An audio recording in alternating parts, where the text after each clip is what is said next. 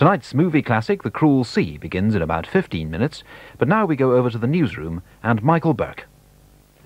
Rescue teams from all over Britain are heading for the scene of what looks to be Britain's worst air crash tonight. Just after 7 this evening, a jumbo jet crashed onto the town of Lockerbie in the Scottish borders. It was a Pan American Boeing 747, flight number 103 from London Heathrow to Kennedy Airport, New York. We now know there were 244 people on board, including 3 children. It came down on a petrol station and a housing estate on the south side of Lockerbie. There are casualties amongst the townspeople. We don't know how many. Bodies have been found up to 2 miles away. There's no immediate indication of why the plane crashed. Officials say there was no other airplane involved and rule out a mid-air collision.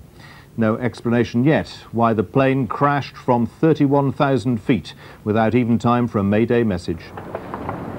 This is the little border town of Lockerbie tonight. The air is thick with smoke, flames and the smell of aviation fuel. A crater 20 feet deep marks the spot near the main Glasgow road where the jumbo jet came down. Pan Am Flight 103 from Heathrow to New York carried 15 crew and 229 passengers. Holidaymakers bound for the States, Americans going home for Christmas. It was just after 7 tonight that the first sign things had gone awfully wrong reached flight controllers.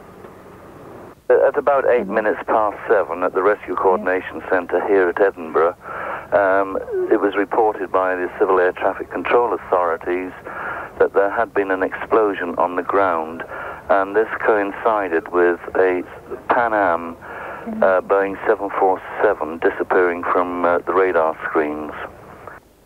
The jet hit a petrol station, it wrecked houses on the south side of Lockerbie, the fuselage reportedly split in 2, and cars on the main Glasgow road were hit by debris. At a hotel in the town, customers heard and saw the crash. We initially heard a rumbling over the hotel. We thought the roof was falling in. And then we heard a tremendous shudder on the ground as though it was an earthquake. And then we saw sparks and then this enormous ball of flame going about 200 or 300 feet into the air. There was debris flying everywhere. Some houses on the south side of Lockerbie reportedly all but disappeared. Those whose homes were unhit were mostly making tea at the time of the crash. Well, it was just about 7 o'clock we heard this almighty bang and the whole skylight. I was looking out in the back kitchen which looks over onto the A74, and it was the sky lit up and I heard this explosion. I realised it was a plane coming down, so we just got down on the floor, and as soon as we passed over and we got out and went round about the other houses, trying to get, there was a lot of elderly people staying there, so just more or less to get everybody out and see that they were all right. Still turning. I was driving up the road in the car, and you know, I heard this horrible sound. It was like a rushing and a screaming noise, and the whole sky just lit up, and then you had, it was like liquid fire started to rain down on the car, and bits of concrete and debris, and we even found a piece of the aluminium bedded in the car. I was just driving home, you know, and then it must have been about 20 past 7.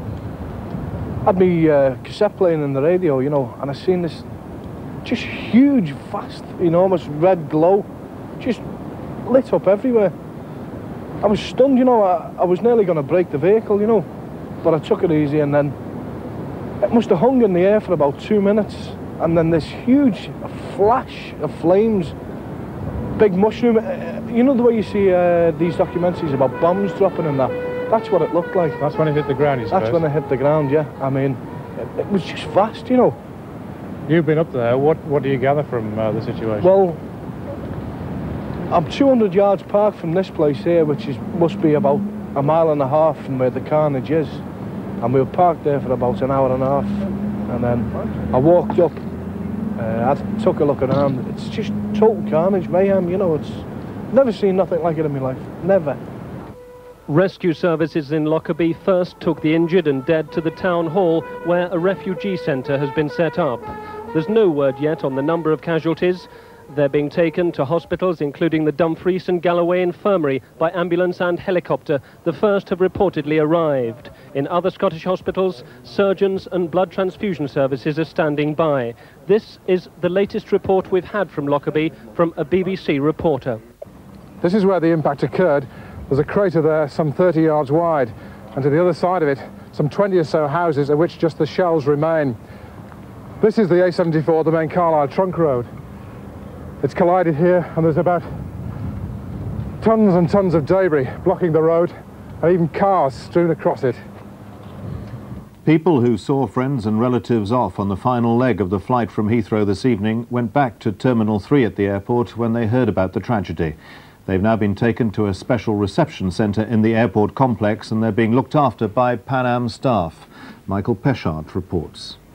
Staff at the Pan Am desk at Heathrow came straight back to the airport when they heard news of the crash. They have been flooded with calls from anxious relatives. Some of the bereaved have arrived at the airport in the hope of finding out more. They're now being looked after in a room that's been set aside at Heathrow. However, the authorities here are asking those who are concerned to stay at home. There's more chance of finding out information by telephone. There is, I regret to say, very little that we can do, but we have opened up a room here where the relatives and friends of those on board have been gathering, and the best that we can do for them is at least give them a seat and perhaps a cup of tea and get any information that there is going to them as fast as we can.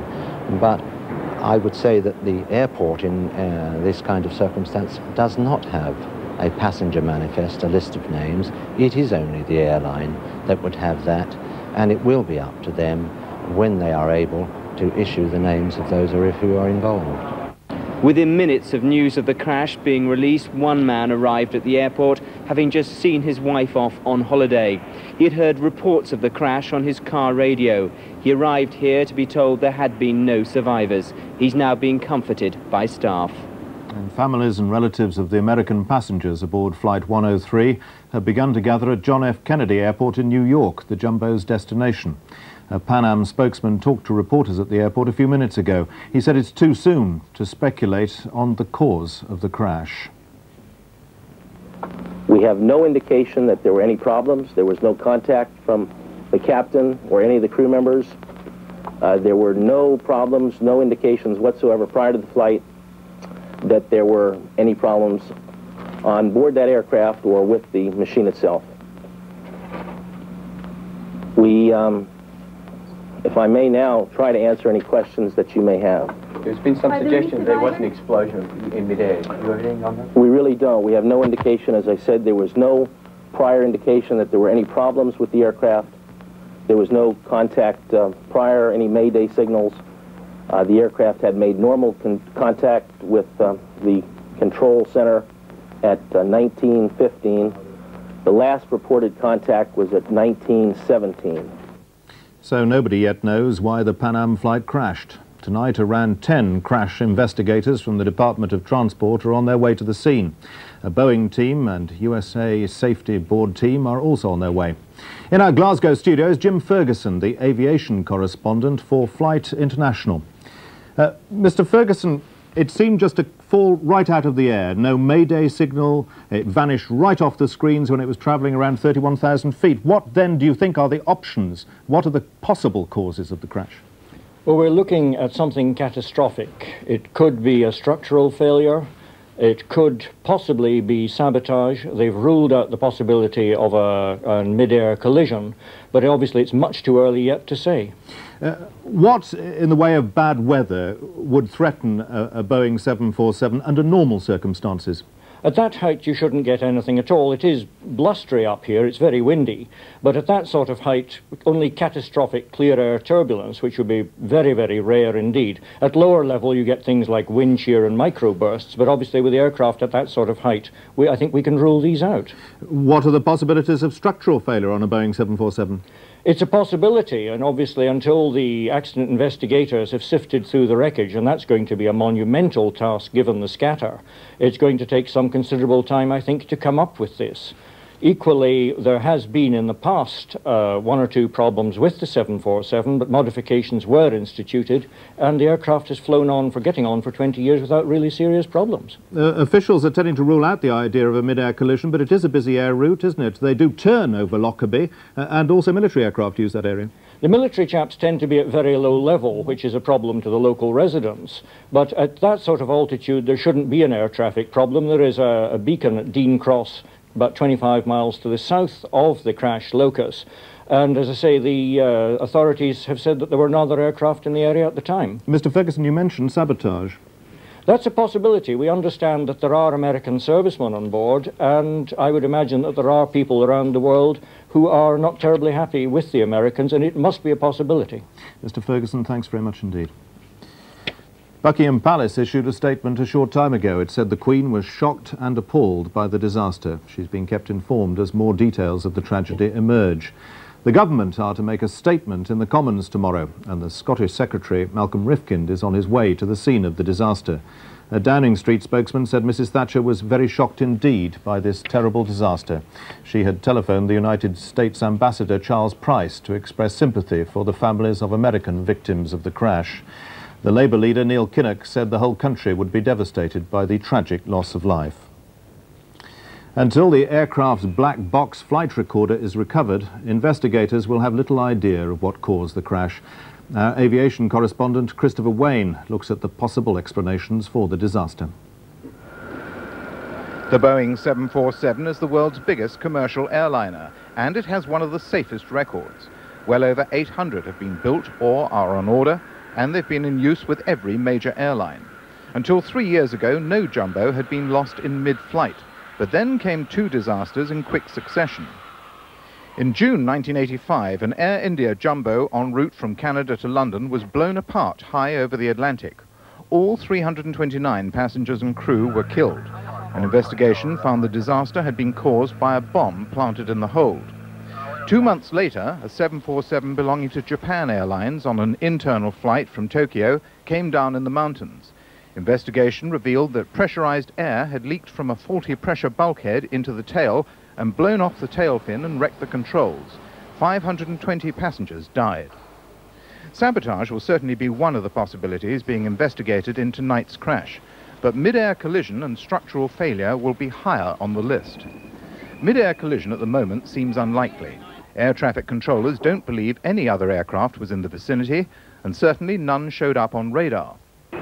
Structural failure is a different matter. It's understood the 747 which crashed tonight was delivered in 1970, which means it was one of the earliest to come into service. There have been numerous examples of stress, corrosion and fatigue in older jets, some of which have been in major components. Every time these are discovered, the makers put out warning bulletins and the faulty parts are replaced. If the cause was structural failure, for example caused by flying into extreme turbulence, the chances are the wreckage will be very widely scattered. But, as always, there are puzzles. At least 2 eyewitnesses have spoken of the plane being on fire before it hit the ground, and one spoke of an initial impact 3 miles from the village. It'll be some time before the full story is known. That will become clearer when the flight data recorder is recovered from the tail section. The recorder will provide a 3-dimensional picture of the flight profile from the moment it took off. Once it's been taken to Farnborough for analysis, the story behind the disaster will begin to emerge. The BBC reporter Ian Pronovich, who you saw actually on the scene in Lockerbie earlier in our report this evening, is in our studio in Carlisle. Ian, any evidence yet of the number of casualties? It looks as though there were no survivors on the plane. What about the people in the town of Lockerbie? Well, it'll be very difficult to say how many casualties there are. That won't become clear until well into tomorrow, if then. The scene is one of utter devastation. There is debris from the aircraft over several hundred yards, if not miles. Some people talk about an 8-mile swathe of devastation. Even that another village outside Lockerbie is blazing, but of course that's unconfirmed. But obviously there is great confusion in the area and certainly great devastation. There are cars on the A74 dual carriageway which connects Carlisle with Glasgow, and the doors are still closed. Obviously the occupants couldn't get out and were covered by burning fuel. That's what the firemen on the scene are saying. There are rescue teams converging on Lockerbie from all over the country. What are they doing? What are they able to do? Very little. I was actually at the scene, as you saw there, at the crater, and many of the firemen were sat around, not able to do anything at all. They obviously responded, but when the extent of the disaster became apparent, and the force with which the plane came down, there really wasn't very much they could do after they put out the blazing homes. So Lockerbie is a pretty devastated-looking place tonight. It really is, yes, and people just can't believe that it's happened. There are, of course, people coming into the area to see what's happened, to see the site, and they're being warned to stay away, but it's absolute confusion. Lorries jamming the roads, cars, ambulances moving into the area, but there's very little sign or evidence that they've actually been used to ferry casualties away, so that perhaps gives a hint at what's happened, the fact that there may be many deaths, but very few people who've actually been injured and have been taken to hospital. One thing, many people do talk of this aircraft being on fire before it came down. I was in a village about 5 miles to the south of Lockerbie, and they were saying that they'd seen the aircraft go over very low, and it looked as though it was on fire. And certainly another eyewitness closer to the scene said it looked to be on fire before the impact. So what that points to, I don't know, but one thought possibly is sabotage. It's known that there were American servicemen on the flight, so I don't know whether that can be ruled out or not, but certainly at the moment they don't appear to have found any large pieces of wreckage, and whether the black box will be found is another matter. Ian Pronovich in Carlisle, thanks very much indeed. And a final summary of tonight's tragedy. Pan American Airways have confirmed in the last few minutes that there were no survivors aboard the aircraft that crashed in the Scottish borders. It was a jumbo jet. It crashed on the town of Lockerbie between Dumfries and Carlisle. A Pan American Boeing 747 flying from Heathrow to New York. There were 244 people on board, including parties of American students and servicemen. Eyewitnesses say there was a huge fireball when the plane came down. A massive crater appeared, which was still on fire hours later. Several houses were demolished. Debris was scattered onto nearby roads and several cars were set on fire. Emergency services have rushed to the area. It's not yet known how many people have died, certainly 244 in the aeroplane, but it seems certain that tonight's crash will be Britain's worst air disaster. There are emergency phone numbers both here and in America. For London, they are 01, if you're outside London, 897 6333, 01 897 6333. For people in Lockerbie, Strathclyde Police can be contacted on 041, that's a Glasgow number, 041 204 0011. That's 041 204 0011. In America, the numbers are for Pan Am 0101, that's what you dial from England, 0101 800 221 1111, 0101 800 221 1111. And for the US military, 01049 661 86851. Again, 01049 661 86851. I'll be back with the latest information on the crash after the film. BBC's Breakfast Time will be on the air at 6 o'clock.